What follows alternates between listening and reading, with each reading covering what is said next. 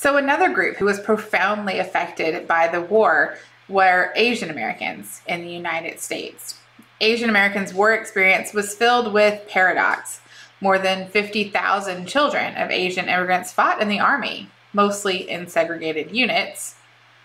For the Chinese, you actually get something of an improvement. The Chinese Exclusion Act is abolished in 1943, since China is now an ally of the United States in the Pacific. However, the annual national quota for Chinese immigrants was set at only 105 individuals, which was hardly generous. But the image of the Chinese as gallant fighters defending their country called into question some of the long-standing racial stereotypes, with some interesting results. The American government, however, viewed every person of Japanese ethnicity as a potential spy. On both sides, the Pacific War was seen as something of a race war. For the Japanese, they portrayed Americans as self-indulgent people contaminated by ethnic and racial diversity, whereas Americans' long-standing prejudices combined with the attack on Pearl Harbor to produce an unprecedented hatred. They portrayed the Japanese as rats, bestial, and subhuman, as we've seen already. Unlike with Germans and Italians, whose tyrannical rulers were the main reason for the country's actions in American eyes, the Japanese aggression was blamed on an inborn, violent, racial or national character. The government bent over backwards to include German and Italian Americans in the war effort, but they viewed every person of Japanese ethnicity suspiciously, which ultimately led to one of the greatest travesties in American history, the internment of Japanese Americans. Inspired by exaggerated fears of Japanese invasion of the West Coast and the pressure from white Americans who saw an opportunity to seize Japanese American property, the military persuaded Roosevelt to issue Executive Order 9066. In February of 1942, we see the order to relocate all persons of Japanese descent from the West Coast. More than 110,000 people were moved from West Coast cities, and nearly 2/3 of them were American citizens. While in the camps, the internees were subject to quasi-military discipline. Now, importantly, internment did not apply to people of Japanese descent in Hawaii, even though Hawaii was perhaps more vulnerable than the West Coast of the United States. But there, Japanese descendant people made up nearly 40% of the overall population, and to remove them would mean that the economy in Hawaii would not be able to function.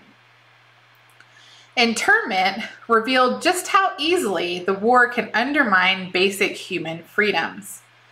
Hardly anyone spoke out against internment. There were no court hearings, no due process, and no writs of habeas corpus as people were being removed forcefully from their homes. And the courts, by and large, refused to intervene.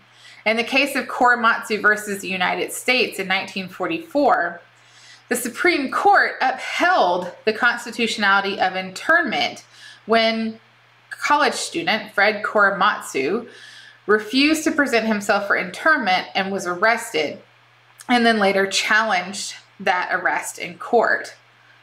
To this day, the court has never overturned the decision in Korematsu, and so remains part of U.S. legal precedent today. The government also developed a loyalty oath program and drafted internees into the Army. Some of them refused, and around 200 were sent to prison for resisting the draft. However, roughly 20,000 people joined the Army from the internment camps, along with around 13,000 Japanese Americans from Hawaii.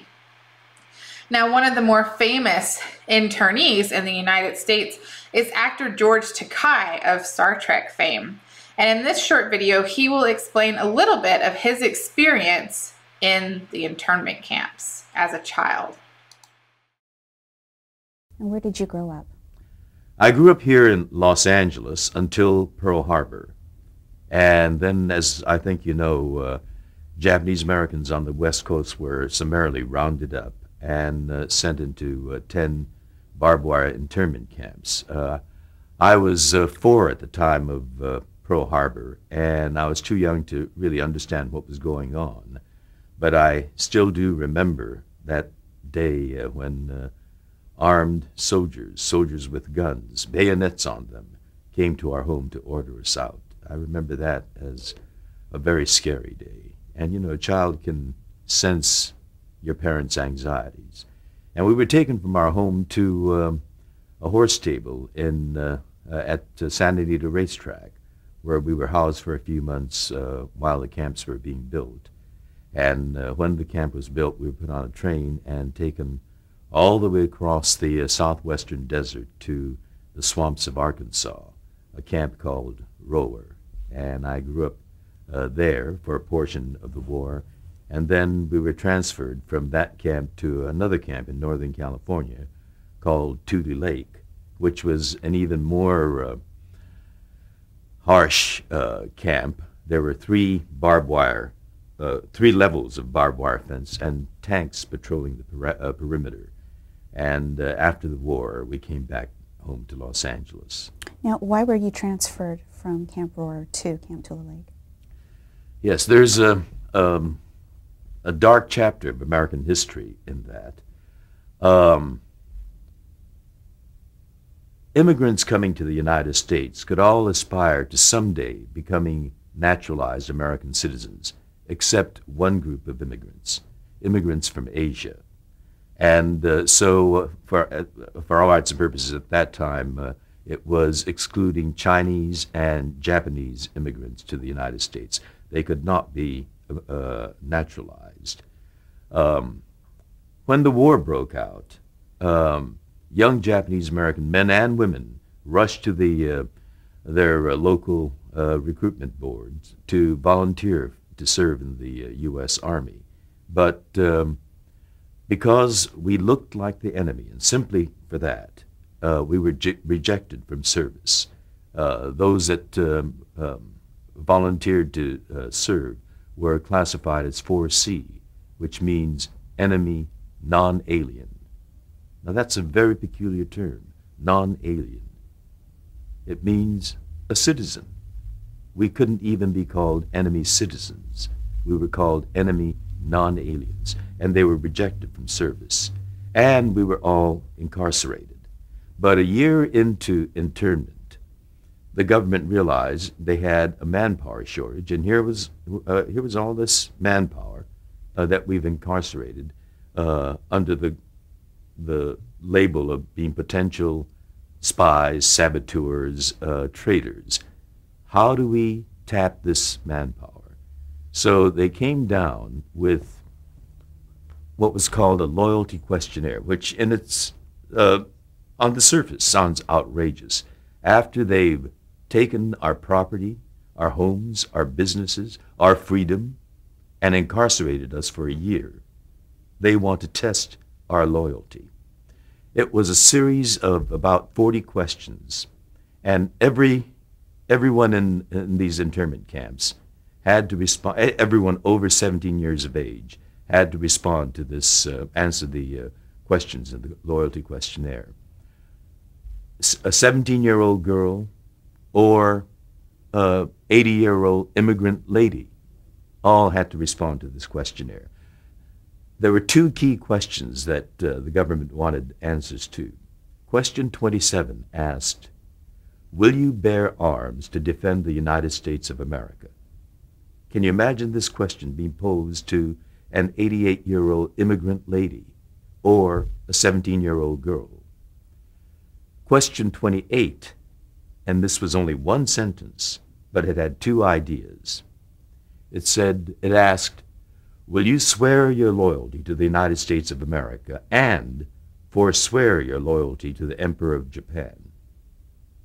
Now, for a Japanese American, someone born and raised here, the word forswear your loyalty to the emperor was very offensive because it assumed that by birth you were ingrained with an inborn loyalty to the emperor. I mean, you can't forswear something that doesn't exist. So the government assumed that there was an existing loyalty just because we look like this. And so if you answered no, meaning I don't have a loyalty to the emperor to forswear, you were also saying no to the first part. Will you swear your loyalty to the United States? If you answered yes, meaning yes, I will be loyal, you were, fessing up that you had been loyal to the emperor, and the government was justified in putting you in an internment camp. It was it turned all 10 camps into turmoil. My father, as I said, was born in Japan and ineligible for citizenship by government, decree. He said, gall, to ask me this after they've taken my property, my home, everything. They've taken everything, but there's one thing that they can't take, and that's my dignity. I am not going to grovel before this government. And he answered no to those two questions. And my mother, she's a young mother with 3 young children, 1 a baby. They expect her to go off and carry a gun and fight? No. She said, this is nonsense. I'm not going to subject myself to it. And she also answered no to those 2 key questions. And because of that, we were removed from the camp in Arkansas to the camp in Northern California. And that's why they had 3 layers of barbed wire fence. We were disloyal.